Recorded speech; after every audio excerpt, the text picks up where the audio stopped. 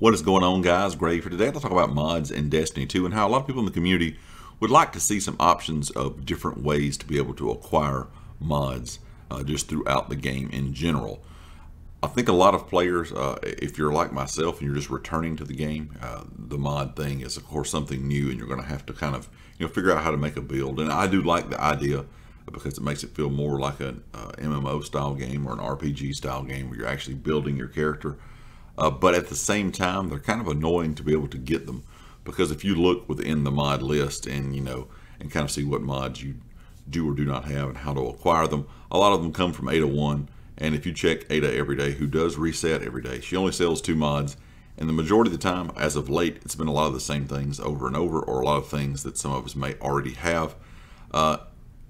It's kind of a thing I think that Bungie needs to look at and kind of maybe go with some different ways to acquire these. Now, I don't necessarily think that you should be able to maybe get them all just as soon as you want within maybe a month's time, but at the same time, either give Ada a little bit more of a larger stock pool daily, maybe 4 mods instead of 2.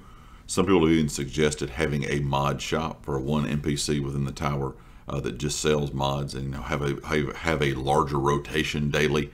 Now, of course, the one thing I think a lot of people, if you are new to the game, you may not have realized yet, when the Witch Queen does release, and of course I had some buddies that play a lot tell me this, and so it was some new information to me as well. Once that Witch Queen DLC drops, and of course some of the other things that are leaving the game that I made a video about a few days ago, talking about a lot of the stuff leaving the game, Fractured Shore, the Splicer stuff and all that stuff within the last few seasons. Once all of that is gone, of course those mods that come from those seasons as well will then go to Ada 1's kind of inventory. So that's going to make her pool even larger. So you may not see some of the mods you need for months at a time, which is kind of a bad thing considering she only sells 2 at a time.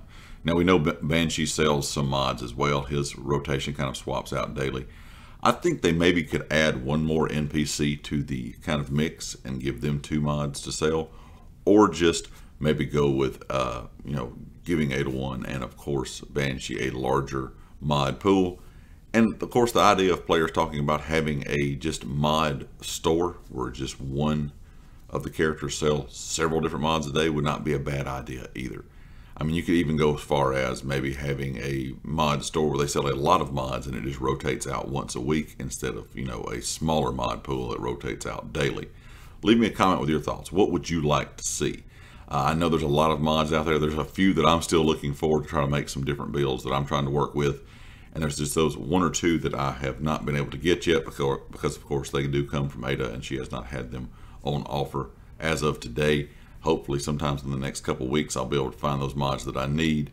But I do get why a lot of players out there are kind of frustrated with how long it takes to get some of these mods and how you have to acquire these mods. And Bungie has always been known for doing that. I mean, I was a big fan of Destiny 1, played a lot of Destiny 2 when it first came out. Like I said, just kind of came back to playing again as of late. And they have always been a company that likes to kind of, hang things there in front of you to know you got to kind of grind them out, which is perfectly fine. But at the same time, that mod rotation list is not exactly been the best in my opinion, because a lot of times, like I said, it's just the same things day after day. So leave me a comment with your thoughts. Let me know what you would like to see in the game when it comes to the mod selection. And of course, if you like the video, hit the like. If you have not subscribed yet, please do so. Be sure to check out everything down in the description, the community Discord, my Twitter, and of course the affiliates here on the channel, Empire Jerky and Amazon Associates. Also check out the merch store that is linked in the description as well. And I'll catch you all next time. Peace.